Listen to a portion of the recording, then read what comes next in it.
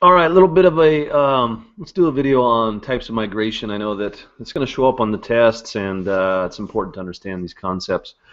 So I think probably the easiest is international migration, and this is when a person moves from one country to another, and then they cross international boundaries or borders to do that. And you got to keep in mind this is different than just visiting. This is permanence. So the idea is that they relocate themselves. So the map you see here is the number of people who have come into the United States from various parts of Latin America, and so you would say that this whole portion here in the center of the map is Latin America. And clearly Mexico would be leading the way in this, and I would say that is because of proximity and the amount of people to the United States for sure. So there's your example of international migration. So nothing inside of a country is international migration. That's important to know. So it must happen from one country to another.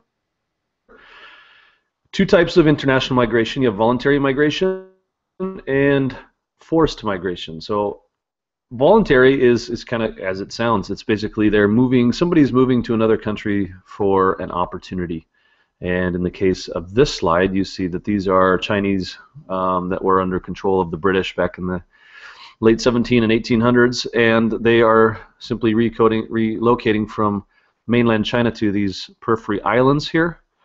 And the reason being is they were serving as port workers under the British Empire, and that was their choice to better themselves economically or have a better lifestyle to relocate. So this is voluntary migration.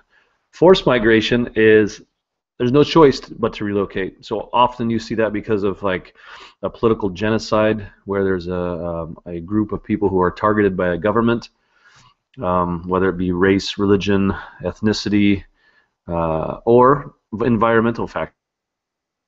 So this is probably a really good historic example of the French slave or the African slave trade across the Atlantic Ocean, where you had numerous slaves that were forced to relocate and migrate permanently. Another good one would be the Holocaust, so the Jews that were forced to migrate across borders to different countries to go to camps in like Poland, for example, from Germany. That's be a forced migration. And here's another one, and this was interesting in that, see, Poland was this area, and then Germany was this area, and then at the end of the war, this land was given to Poland. And you had a lot of Germans living here, and so many of them were given the option to move back to Germany. So if they were given the option to move, that would be voluntary. However, if the Polish government said you are a German citizen, you must move, then that would be a forced migration. Nevertheless, a bad deal for the German population who weren't involved in the Holocaust. Okay, you have, when you're dealing with movement inside of a country, then that becomes internal migration. So no more international migration. And this is some degree of permanence as well.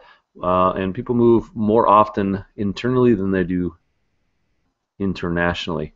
So two types, inter-regional and intra-regional. It's very important that you slow down and read those words, because making mistakes by reading quickly, you will obviously miss questions. So if somebody is moving around in a country and it's interregional, they're moving from one region of a country to a different region of that same country. And I know that depending on what scale you're looking at, this could be confusing, but I want you to think, let's see if here's a good map. I want you to think of if their movement changes landscape. So obviously if I start here in Missouri and I'm going to end up in the West Coast, I'm going to go through a variety of different landscapes. I'm going to go through different regions. So for example, if we take a look, if I'm in Eastern Washington and I move to Western Washington, I'm changing landscapes, I'm changing regions. Western Washington, I'm not changing a lot of different landscapes, so I'll be fairly certain that I'm in the same region.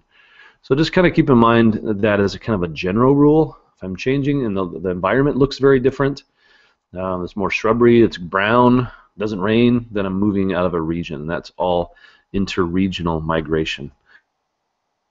Intra-regional migration then is moving within one region of this should be country you're looking at. And so like movement from Seattle to the suburban area of maybe Renton or Kent, or moving from Carbonado to Buckley, or maybe moving from Chehalis to Olympia. That's all intra-regional. It's the same region of the country. So here's an idea. If I'm moving from the suburbs into or from the city out of, that's all intra-regional migration. So this map then goes further and talks about two patterns that we're seeing in intra-regional migration, and that's counter-urbanization and urbanization. So as we talked in class, most people in like China and stage 3 demographic trend or transition model countries, they're moving into main cities. This is the hub of economy. This is where all the business goes, and so it's awfully tough to make it in the farmland nowadays. And so they're moving and migrating into those cities. So while it still falls under intra-regional migration, the subcategory then becomes urbanization. That's movement into for better healthcare and services and the chance for a better life.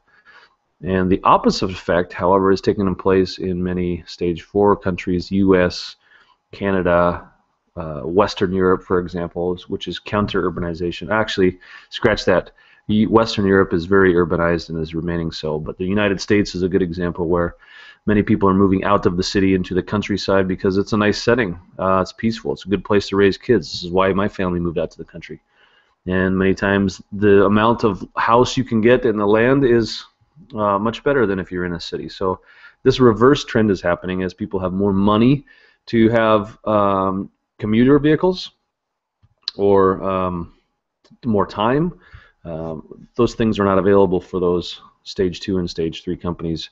The existence of a human is to work and not necessarily have free time. So there's a couple subcategories of intra-regional migration. Let's see. We can talk about, we'll do push-pull factors because that kind of factors into this. So these two are, if you're getting into why do people move, inter, and internationally, you have to look at what is forcing them. That is a push factor, or what is encouraging them. That is a pull factor. And so typically, like I've explained, you have one goes with the other. In few circumstances, you'll have push only, like in war crimes, you're trying to get away from a major war or conflict in a country. Those would be only push. But typically, people are leaving a place because of a problem, and they're moving to a place because there's an opportunity. Economic conditions, environmental conditions. You have to look at culture or traditions that are changing.